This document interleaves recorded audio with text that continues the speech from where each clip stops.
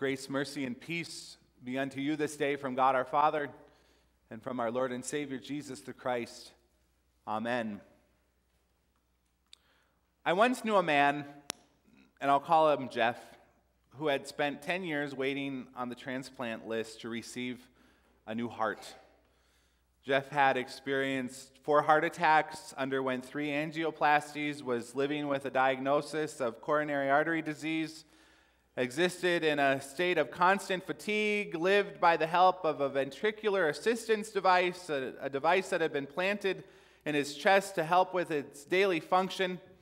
He took more medications than he could keep track of, and despite being one of the highest names on the donor and the National Registry list, he had a blood type that was so rare that it was all but certain that he wouldn't find a heart to match before he succumbed to his circumstances. Jeff often said that waiting for a heart transplant was one of the hardest things that he had ever done in his life, but not nearly as hard as waiting to reconcile with his estranged family who had walked out on him. You see, for most of his life, Jeff had been an alcoholic, and over the years had run off his wife and his children and his siblings and anyone who had ever cared about him as he struggled with the bottle. And after getting clean and sober for the final time, and after overcoming his addiction, Jeff set out to make his wrongs right, only to find that those that he had pushed away during those ugly years wanted nothing to do with him. Now, as he was so close to getting a new heart, he could taste it. All he wanted to do was fix the heart he had destroyed and mend it, those relationships that had gone down in the process. But, and I know I don't have to tell any of you this, relationships are messy. And Jesus starts laying that out in our gospel text this morning, which, by the way, is not one of my favorite teachings of Christ's, especially when it comes from a Jesus who seems to us to be out of character, a Jesus who seems to be heavy-handed. These verses comprise the third installment of Jesus' famous Sermon on the Mount, and they come right on the heels of last week's gospel text wherein Jesus refers to you, his people, as salt and light, plainly saying that because you belong to him, you are these things, and he will use you as such. But this morning we say, take me back to that gospel text because that's the Jesus I want to hear more from. Take me back to the Jesus at the beginning of the Sermon on the Mount, who is pronouncing blessings on the poor in spirit, the mourning, the meek, the merciful. Give me more of that Jesus, because the Jesus we have here in this morning's gospel text is not affirming or coddling me. I don't like this Jesus very much. And when we confront this text in this way, we are liable to do one of two things, or we are liable to read this text in one of two ways. First, as the law on steroids, or second, as an escape from the law altogether. You see, it would be very easy to read this text as Jesus taking the law, raising the standards, holding us up to something new, a new bar, and telling us to pull ourselves up by our bootstraps and adhere to these fresh moral principles that he's laying out. After all, 6 times Jesus says what the law requires, and then he adds, but I say to you, and he seems to amplify it even more. You think murdering is only taking someone's life? No. Murdering is also holding a grudge. Murder and face the wrath of God. Lust after a woman and face damnation. Utter a false word towards your neighbor and risk your eternal reward. So we kick it into hyperdrive and we become the Pharisees Jesus so vehemently detested, striving to keep every law handed down by Moses, plus the 600 plus other ones the religious leaders of Israel had added to keep you on track. But on the other hand, it would be just as easy to read this text and say, well, obviously what Jesus is doing here is making the law so impossible to achieve, raising the bar so high and making it so unreachable that we don't even have to worry about keeping it at all. In this kind of reading of this morning's gospel text, we would say, well, Jesus doesn't really mean that we can't have an argument with our neighbor, or that we can't look at the nice-looking ladies on the strip club billboards on the side of the highway, or we can't tell a white lie every now and then because it might be there to protect someone we love. Furthermore, if we are saved by grace and not works, if we are saved apart from the law, why would we keep it anyway? And no matter which way we want to read it, as hyper law or no law at all, we are trying to make it work on our behalf. So on one hand, we say, I've kept these laws the best that I can, but there are people who break them way worse than I have. We say, sure, I may have let my eyes wander off of my wife a little bit, but that's a far cry from adultery. I haven't acted on those intentions. I do the best that I can, and God will reward me for my effort. And on the other hand, we might say, well, everyone sins, so why does it matter? Everyone lies, everyone cheats on their taxes a little, everyone hates someone, everyone lusts after the opposite sex. Why would God single me out? No matter how we read this gospel text, and no matter how you want to hear it, what we're going to do is always try to justify our sin.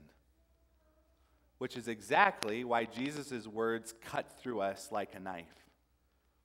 It isn't that Jesus was adding something to the law that wasn't there, or expanding it to include new elements for the first time. Rather, what Jesus is doing is cutting all of the loopholes that we want to climb through to expose something in us that we would rather keep hidden away. We need a Savior. We have sinned and fall short of God's glory. We are unrighteous. We break God's commands daily. Our efforts to do God's will are subpar, and we miss the mark. Jesus clips away through so many of the 10 commandments and expounds on them, particularly commandments 5, 6, and 8. And he repeats us again what he told us in last week's gospel text. Unless your ability to follow these commands exceeds that of the Pharisees, you will be least in the kingdom of heaven. In fact, if you think that you can enter the kingdom of heaven based on how well you keep these laws, you won't enter it at all. As easy as it would be to read these laws and try to whip ourselves into shape and try to make them count towards our eternal destiny, the fact of the matter is this text isn't really about our hands or our feet or our eyes getting us into trouble.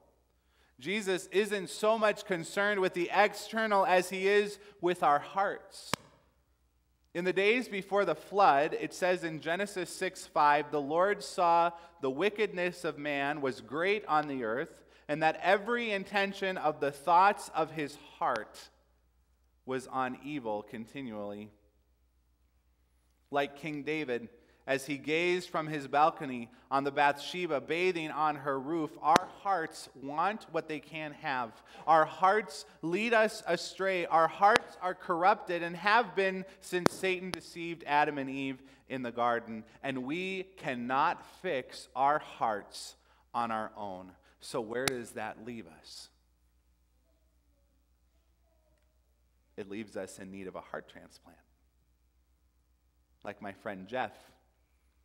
And like King David, who, as we read this morning in the psalm, had to pray, "Create in me a clean heart, O God, and renew my spirit." And this is what you have come here to do today, dear friends. You've come to receive clean hearts.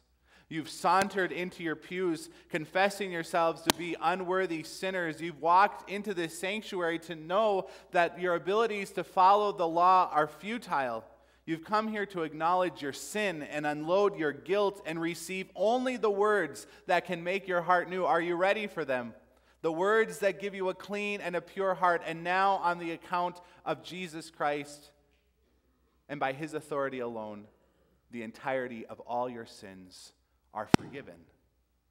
Even though you are unrighteous, Jesus isn't. Even though you are imperfect, Jesus is not. And in the waters of your baptism and through faith, Jesus' righteousness and his perfection are transferred to you. And when God looks at you and when God sees you, he sees not a sinner, but he looks at you through the lens of his cross. standing before him clothed in the white robe of Jesus' obedience, suffering, death, and resurrection. So that means that keeping the law is optional, right, Pastor? Wrong. But our motivation for keeping the law is different. Because God does not hold his anger toward us, but reserved his wrath for his Son Jesus Christ at Golgotha, we are called to let go of anger and the grudges we are holding against even those who have wronged us. Because God has made us his prized possession and diverts not his gaze from us and lusts after us only, we are called to be faithful in our relationships. Because God has not lied when he said, I love you, you are mine, I have claimed you as my own, we too are called to be honest and faithful and truthful with our speech. Paul says in Galatians 3:24 that the law was our guardian until Christ came in order that we might be justified by faith. So now justified completely through faith, the law no longer being our guardian, and the law no longer able to accuse us or chastise us or make us right with God, the law now shows us the needs of our neighbors. And he shows us what living as salt and light looks like. My friend Jeff did finally, by the way, receive his heart transplant. And this freed him and gave him more time to reconcile with his family, which he did. And so too, dear friends, upon hearing God's love and forgiveness for us, vile sinners, we too have received new, clean, pure hearts. Hearts that are free now to live for those in our lives. Amen.